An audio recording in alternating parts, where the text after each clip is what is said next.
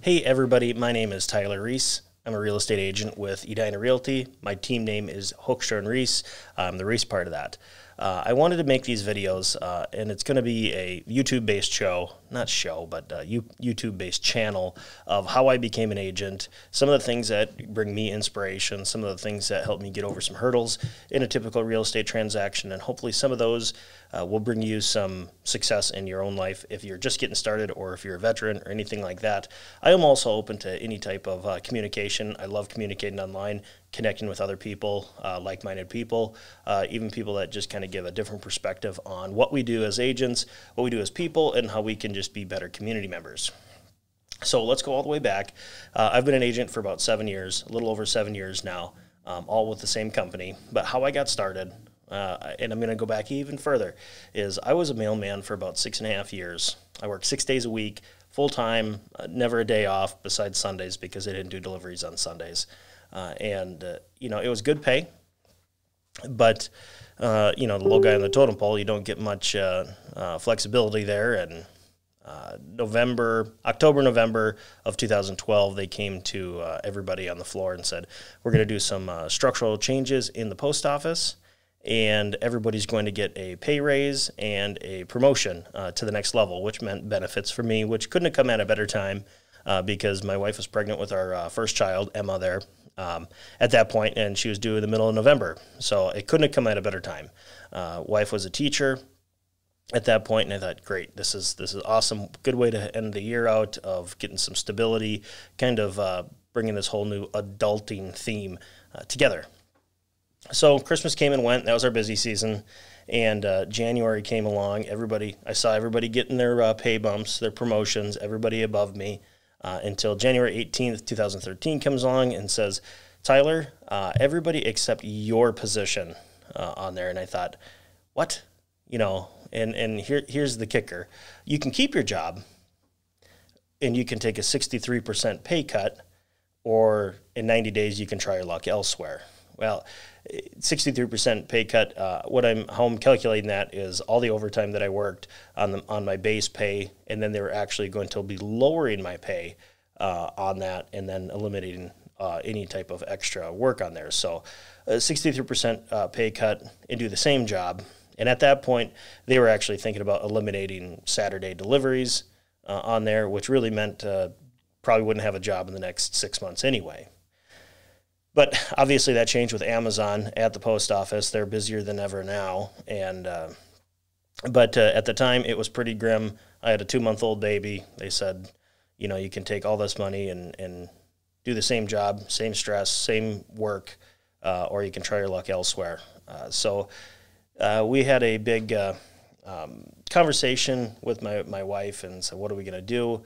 I didn't have time to go back to school on there, so I knew I had a deadline of 90 days, and I thought, you know what, I always wanted to be in real estate, and more importantly, I wanted to be into something where the harder I worked, the more I was rewarded, full on, you know, the harder I worked, the more I was rewarded.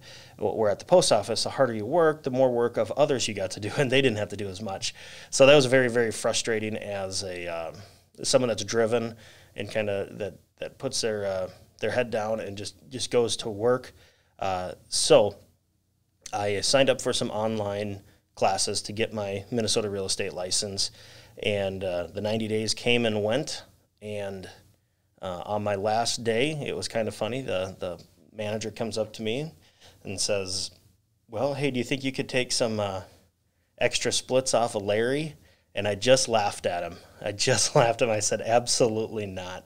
You know, Larry was one of the guys that just kind of drug his toes and was just kind of a pain in the ass for a lot of people on there. And I just said, nope. You know, as soon as I'm done, I'm done. I don't care about the extra hour of work that I might get. I knew there's a path in front of me that was being laid down, and I knew I wanted to get out of there as soon as possible. So I got my license, got turned on. I ended up interviewing with a bunch of different brokerages, and ultimately ended up choosing the one that was closest to my house and the one that had most notoriety around our area. I did interview several different brokers and offices on here. at the request of my agent that helped me buy my house. But I ultimately chose the one that was closest to me geographically. And I can't be more thankful for that kind of strike of the luck right there. So I get started, and within my first week, you do all your background stuff of, get your new, setting up your email, setting up your sphere, and, kind of all the boring, mundane things. I had this, old-time agent that we've seen his name around, and I remember him from doing a magic show when I was in the 3rd or 4th grade. He came in and did that, but he invited me along on an listing appointment with him. And I didn't know him before at all, but I knew that he was the #1 agent, very respected in the community, very respected in the real estate industry. He invited me along on a listing appointment. So I agreed. I thought, I'm going to take every opportunity that I can. I didn't get into this to have a handout, but you know what? If there's a track already down there to run, I'm going to run on it. So I saw it as an opportunity. I said yes. We started driving to the appointment, and he goes, well, your job, you don't have a speaking role. And I kind of laugh at that now because, I wouldn't want a brand new rookie agent speaking at an opportunity for a commission either. So he goes, what your job is to critique me. And I thought, what? I'm still wet behind the ears in the real estate industry. But okay, I'm going to do that.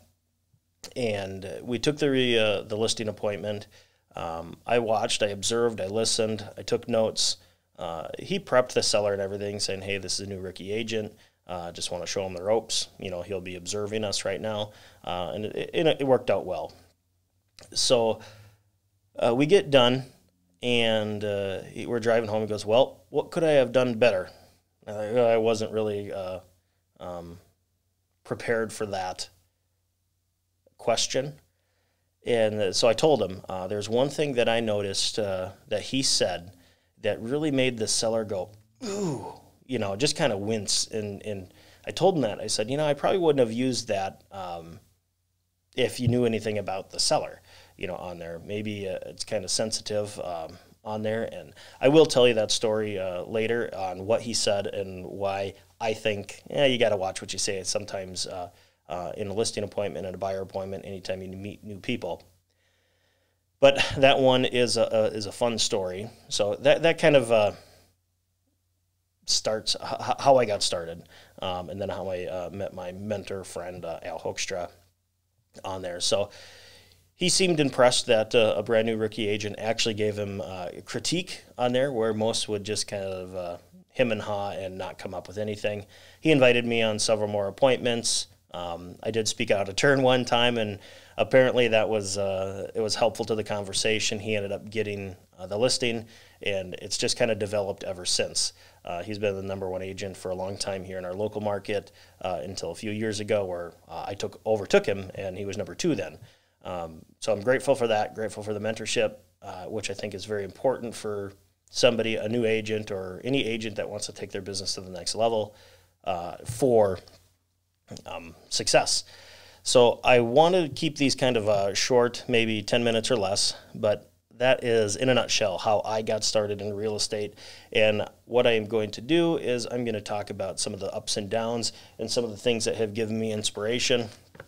I have the luxury of having 40 years of industry knowledge, tidbits of information from a personal journal from my mentor that I'm going to go over and talk about how that has affected my real estate business. And I'll probably sprinkle in some of the ups and downs of what we're going through now, currently in those. So maybe these might get longer than 8-10 minutes, but maybe up to 15.